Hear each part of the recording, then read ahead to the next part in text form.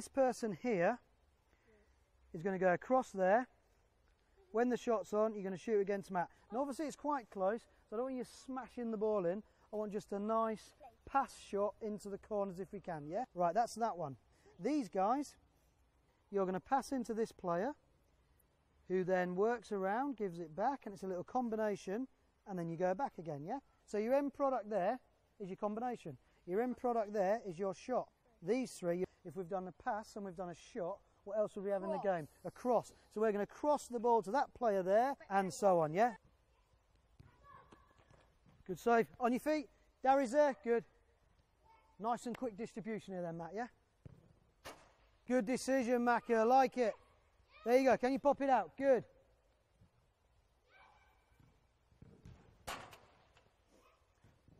Play shot there, Zach, yeah?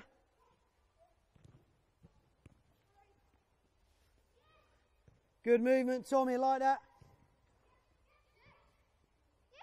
Okay, good. Stop there. Right, okay. So what's the biggest thing you've got to do with your head in this session?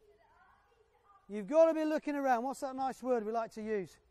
You've got to be scanning around. You've got to be so nosy in here to know exactly where the ball is at every single moment of time, yeah? Obviously with the dribbling, we wanted 3 end products, which one of them was a shot on goal. So we had the keeper to involve the keeper in the session, because obviously we had a goalkeeper tonight. We had one which was a combination play around a mannequin, and then the third one was the cross. So they're actually running down the side of the pitch. Not a huge cross because they're still warming up and getting used to the ball, but it's just getting them into the right frame of mind, obviously, to get their head up and see the cross as the end product. Come on, Matt.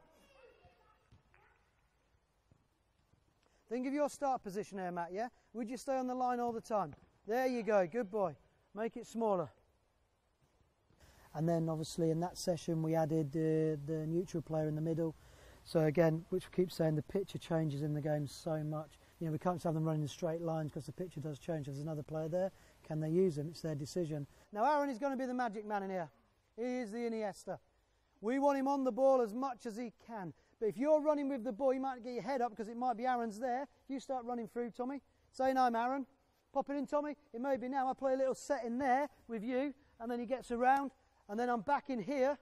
Then we're back in for the next person, yeah? It could be, yes, Macca, if you're dribbling through, we can pop the ball into you. It could be, yes, Darry, you're dribbling through, start dribbling. I say, Darry, good, there we go, and I can play a little combination there, yeah? So you've got to work in here playing the combination.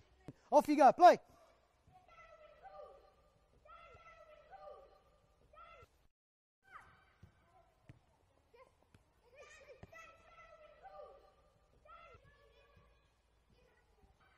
And that's what we try and stress all the time, it is their decision. It's not our decision.